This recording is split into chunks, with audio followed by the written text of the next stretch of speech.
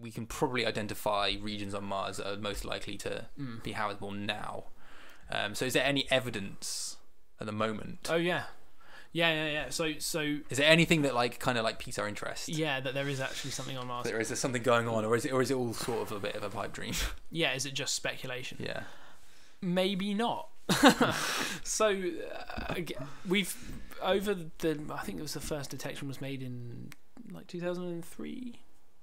Yep. Ish, something like that. I think so. Yeah, sounds right. That some Earth-based, we talked about this last week actually, a little tiny bit. Anyway, there was some Earth-based spectroscopy done on looking at the surface of Mars, and found what they thought was methane in the atmosphere of Mars. And methane shouldn't be in the atmosphere of Mars because it's very unstable in that environment. It breaks down very quickly and has a very short lifetime. Yeah. So for a significant amount of methane to be present, you would have to be actively producing that methane from somewhere on Mars. Now, methane's an interesting molecule, okay, because it could potentially be produced. Most of the methane on Earth is produced by biology, but some is produced abiotically through various volcanic processes. Now, when that methane detection was made, people were quite skeptical because it was from an Earth-based telescope, and this is the thing that led to some stupid headlines claiming there was life on Mars and stuff. Very prematurely. And one of the many things has led to that. yeah. They claimed it again, and so it kind of fell by the wayside. I think there might have been one or two redetections of the methane, but largely I think there wasn't much done on it again. We didn't find much evidence of methane for a long time after. Yeah, that's right. And then Curiosity landed with the capability to detect methane to a much lower sensitivity. Sorry, a much higher sensitivity, but a lower concentration of methane. Yeah. Than was these Earth-based telescopes had detected. Yeah. So that was basically they were going to just put it to bed. It's either there will be or there won't be, and we'll sort that right out. And the fact that Curiosity had no results showing there's not a single sniff of methane for quite a few years of it being on the surface. Yeah, as far as we know. At the time, we didn't know. Kind of made everyone think the whole methane thing was a dud. Well, they actually announced it. They announced it no evidence of methane. This is it. We've looked for I think it was a whole year. Yeah. And there's nothing. So that's it. Whatever your measurements were before, there were probably some kind of error or some whatever. Yeah. So that's it. That's all done and dusted. Yeah, and that was what was thought in the community. Yeah. I know people who are doing their PhDs on methane on Mars, but kind of I have to change this sort of focus a bit, or try and get around this somehow, or just think of some other way to apply it to some other planetary body or something. Yeah. And we started hearing whispers. Yeah, little rumblings. Before the actual official announcement. Yeah, about a few months before. 4 or 5 months, 6 months even before. Yeah. That potentially, that something had been discovered. Yeah. By Curiosity. And there was I remember the press announcement being announced that they were going to do a press announcement for the Curiosity Rover, and saying it was going to be a big deal or something. I can't remember exactly what they said. And they'd said something about it being a big deal before. So obviously we were all slightly skeptical as to what they exactly do love it was doing that. They like to blow it up and kind of, obviously, they've spent a lot of money. Yeah. Sell it to everyone. Fair enough. Yeah. Fair enough. So we were, what's this going to be? And it started to become apparent as time went on, from, again, more rumblings and things, that actually this might be this methane announcement. Yeah. And it turned out it was. And I remember we watched it live. Yeah. Oh my god. Yeah. And it turns out, yes, they get these very random periodic spikes of methane concentration, seemingly localized to the region around the Curiosity Rover, not specifically just here, but it seems to be coming in the direction of various winds, and there's no correlation actually between the weather data. Was there? That's a weird thing. There's no consistency between the weather data and the methane spikes. So it wasn't like it changed.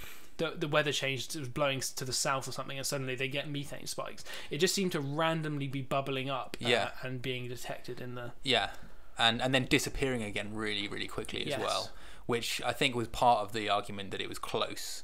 Yes. Was that you're not getting a dissipated large area of methane. It's like a local source somewhere that's bubbling away or whatever. Yeah. And yeah, I mean, it's a big deal because, as Sam said earlier, like as you said earlier, that there's like two ways to produce it, like one that's geological and one that's biological. And the biological method of producing methane is just like one of the potential explanations for methane on Mars. It's not actually that nuts of a thing to suggest as a potential like source of the methane. No. As I said, it's most of it on Earth is produced by biology. Yeah. So everyone was like, "Oh crap! What the hell is this? Is this evidence of life on Mars? Maybe in the deep subsurface. Maybe there's these whatever the source is of methane. They think it's probably being trapped in some kind of like." Maybe like a permafrost system that then breaks open occasionally, and somehow it gets released in periodic bursts. Yeah, which does happen on Earth, like sort of in that way. Yeah. But the source of the initial methane is still unknown. We don't really know. Yeah, we don't know. The really cool thing though is that we will know. Is that we probably will know. Yay. The Curiosity Rover, and we don't even have to wait for another mission really, because for a start, the Curiosity Rover itself has the capability of being able to try and get at where this methane's coming from. Yeah.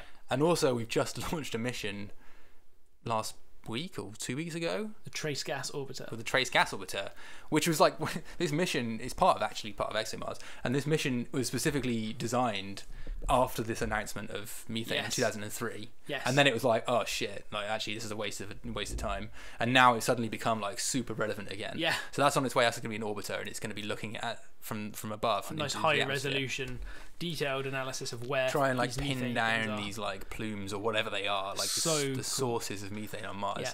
You know, you might find that they're coming from specific regions, and you start looking more closely at these regions. Yeah. I mean, it could lead to some really cool places. Yeah. So you mentioned the Curiosity Rover has a few different. It has a method of detecting whether the methane could be biological or non-biological. Yeah. And that's looking at the isotope ratios in that methane. Yeah. It's like a fingerprint of biology, sort of. Yeah. Biology likes to use a particular type of carbon, basically.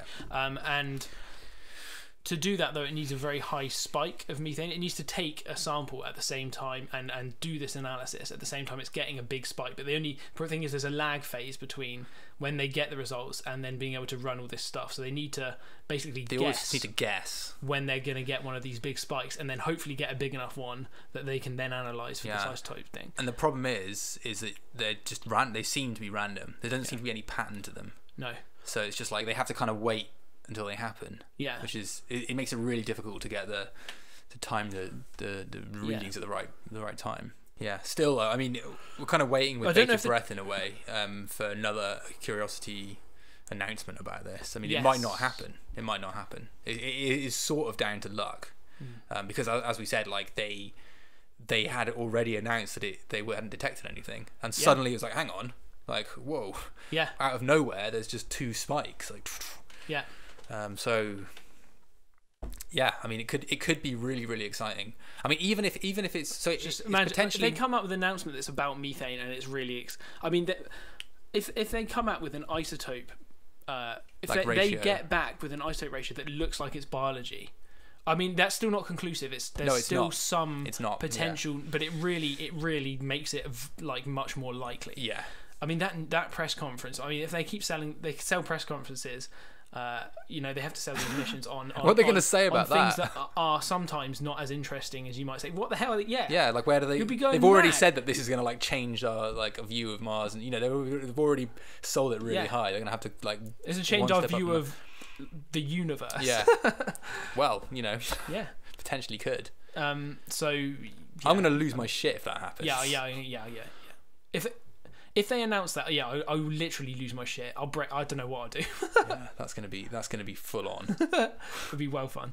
But the Trace Gas Orbiter can also do isotopes as well, so we might even get like data from that. Yeah, that is going to lead to a similar type conference, maybe in whenever 2017-ish. Yeah, possibly. Like I think Trace Gas Orbiter arrives like in October or something, right? At Mars. Yeah. I mean, I'm super excited for that mission now. Yes, like it's gonna be massive. Yeah, because it can do the isotopes for methane, but it can also do looking at like other, because it's super like sensitive. It can look at lots of different other gases that might come with the methane. Uh-huh. So if there's like sulfur dioxide or things like ethane and propane, all these other things. Various levels of those mean that it may be more likely biology or non-biology. So there might be like multiple lines of evidence for it being one or the other. We'll get from the Trace Gas Orbiter, and hopefully by having an orbiter as well, like we're not relying on like the really like local like point measurements of Curiosity. We've got the whole globe. Just wait and just keep watching. Yeah, it's gonna be. It's a really cool mission. Yeah, it's a really cool mission. It's just a really exciting time, actually. And it's lucky that, I mean, it's sort of lucky in the sense that they were designing something on what was thought to be bad data. Yeah.